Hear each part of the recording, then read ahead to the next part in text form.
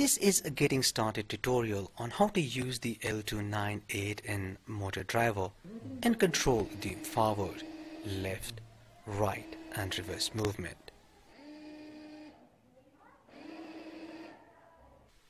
In this tutorial you will also learn how to use the pulse width modulation to control the speed of a DC motor.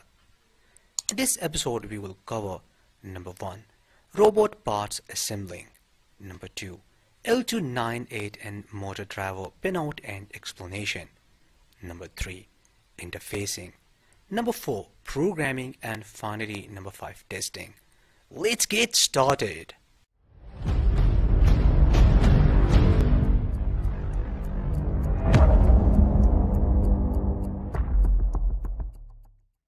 The components used in this project can be purchased from Amazon. The components purchase links are given in the description.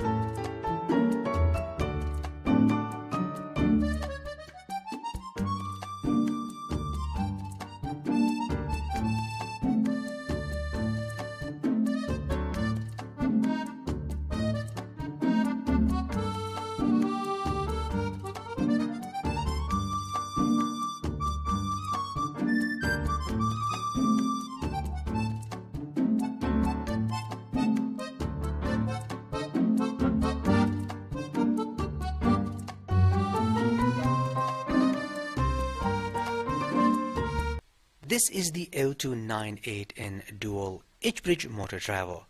This motor driver can be used to control DC motors that have voltages between 5 and 35 volts with a peak current of up to 2 amps. As this is a dual H-bridge motor driver, it can be used to control the speed and direction of 2 DC motors both at the same time. Now let's take a closer look at the pinout of the L298N module. This module has 3 terminal blocks.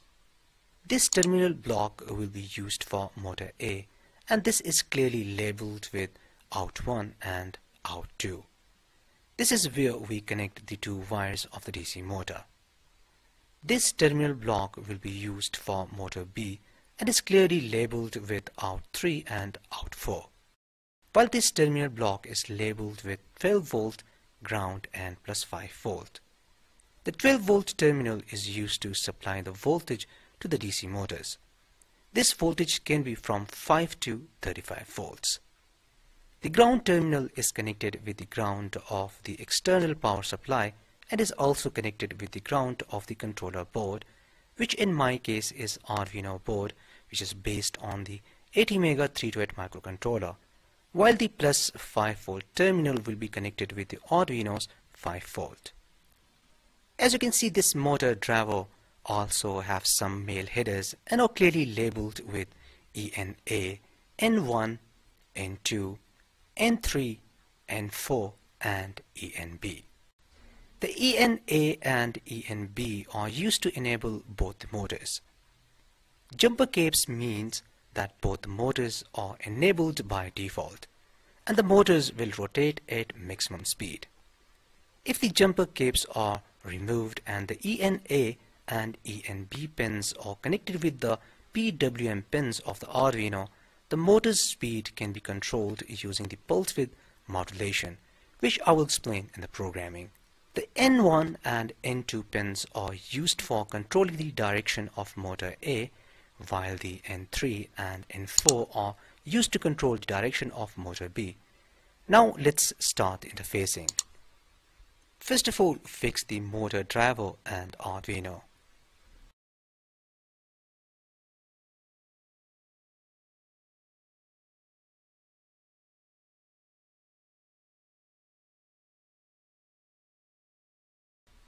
Connect the red wire of the left motor with out 1.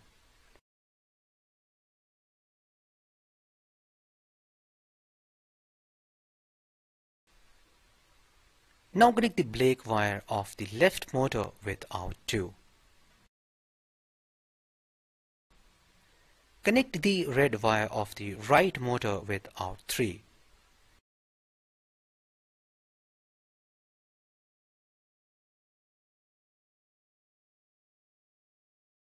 Now connect the black wire of the right motor with out 4.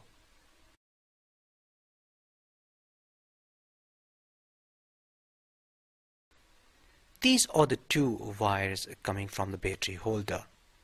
Now connect the red wire with the plus 12 volt terminal.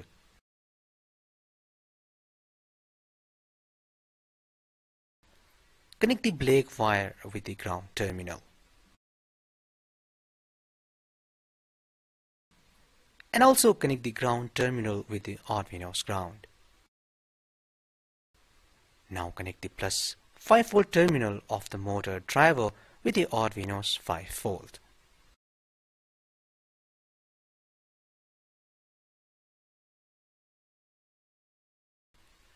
Now remove the jumper capes and connect two jumper wires with the ENA and ENB pins.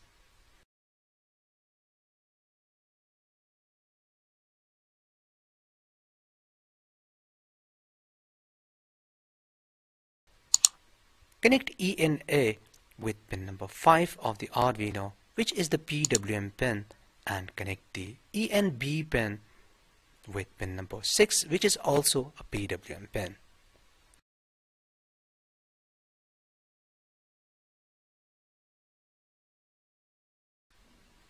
Now connect jumper wires with N1, N2, N3 and N4. Connect N1 with pin number 8. Connect N2 with pin number 9.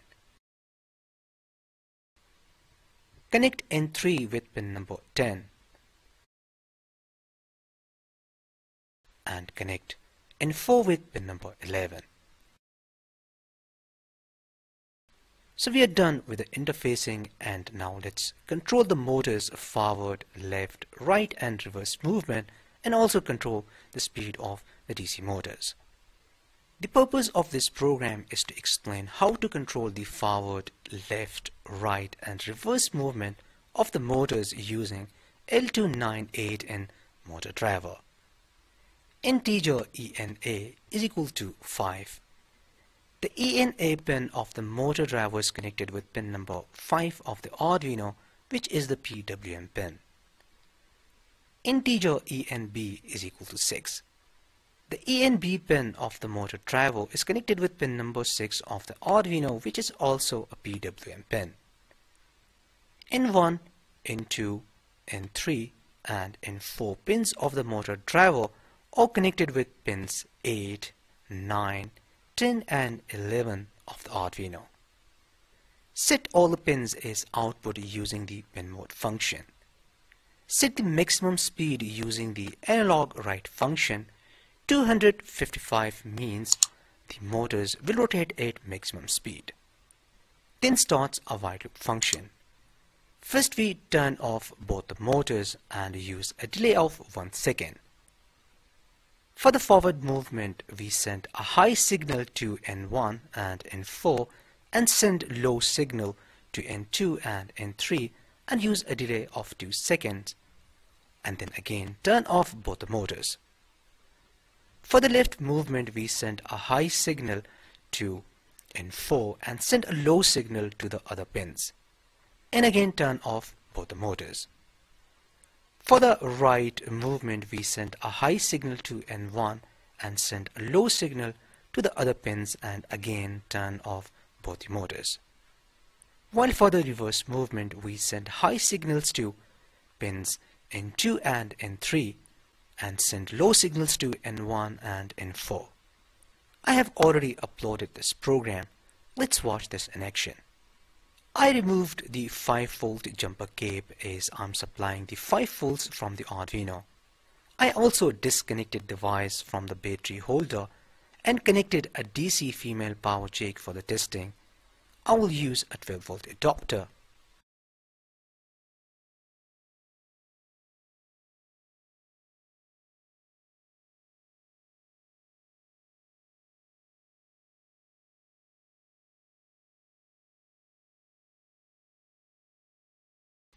Now let's modify the code and use a variable resistor to control the speed of a DC motor. Pins connections are exactly the same as explained. This time I defined another pin for the variable resistor. The variable resistor is connected with the analog pin A1 of the Arduino and defined a variable of the type integer to hold the value of the variable resistor. SC pin is set as input. Then starts a while loop function. mSpeed is equal to analog read SC. Reads the variable resistor and store the value in a variable mSpeed.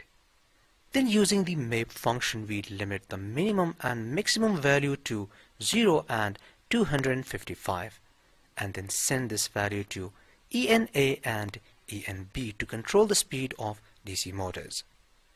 Right now I'm controlling the speed of only one DC motor.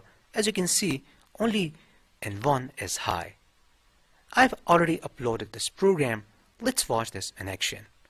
I connected the middle leg of the variable resistor with the analog pin A1 of the Arduino and connected the remaining 2 legs of the variable resistor with 3.3V and Arduino, while the rest of the connections remains the same.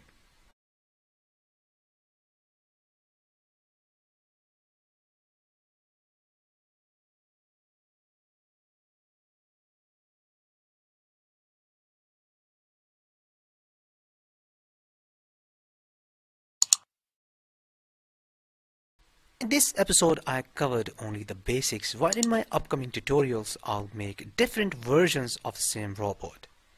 I will control the same robot using Bluetooth, Wi-Fi, wireless joystick, radio frequency based remote controlling, hand gesture, ultrasonic sensor, infrared sensor and so on.